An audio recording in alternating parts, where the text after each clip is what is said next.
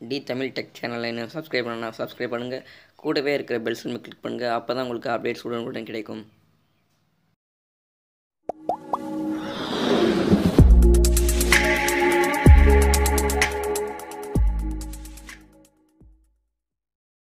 நம்ம இன்றைக்கி என்ன பார்க்க போகிறோம்னா, எப்படி இமெயில் அக்கௌண்ட் க்ரியேட் பண்ணுறோம்னா, அதுக்கு நீங்கள் ப்ளே ஸ்டோரில் போய்ட்டு இமெயில் ஆப் இன்ஸ்டால் பண்ணி ஓப்பன் பண்ணிக்கோங்க.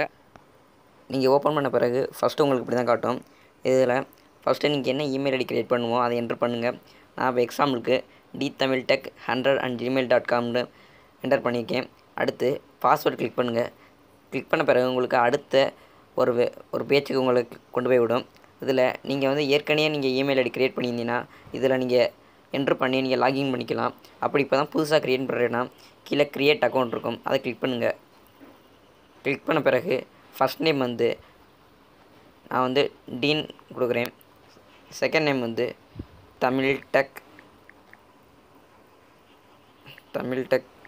சேனல்னு டைப் பண்ணுறேன்.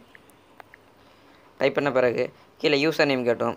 யூசர் நேமில் நீங்கள் என்ன நேம் இமெயில் ஐடி க்ரியேட் பண்ணீங்களோ அதை என்ட்ரு பண்ணுங்கள்.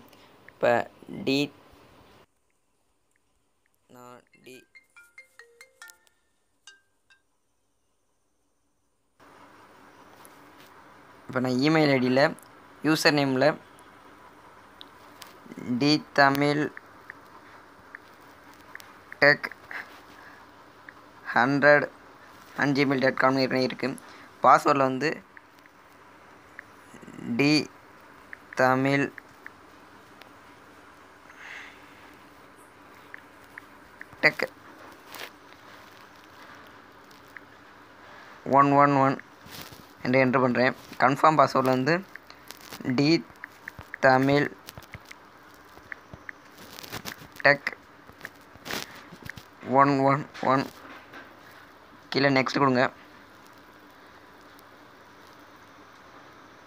நெக்ஸ்ட்டு கொடுத்த பிறகு உங்களுக்கு இந்த மாதிரி காட்டும். இதில் நீங்கள் ஃபோன் நம்பர் வந்து ஆப்ஷனல் வந்து நீங்கள் வந்து என்ட்ரு பண்ணலாம், இல்லை என்ட்ரு பண்ணாமல் இருக்கலாம். கீழே ரெக்கவரி இமெயில் அட்ரஸ் அதுவும் ஆப்ஷனல் தான்.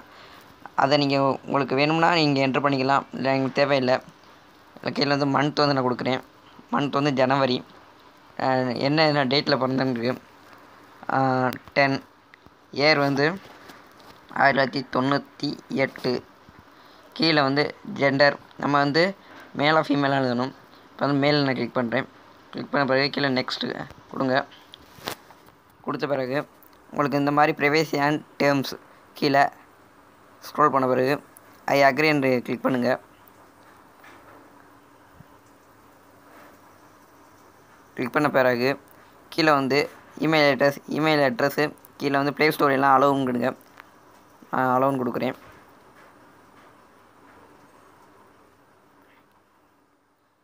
அடுத்து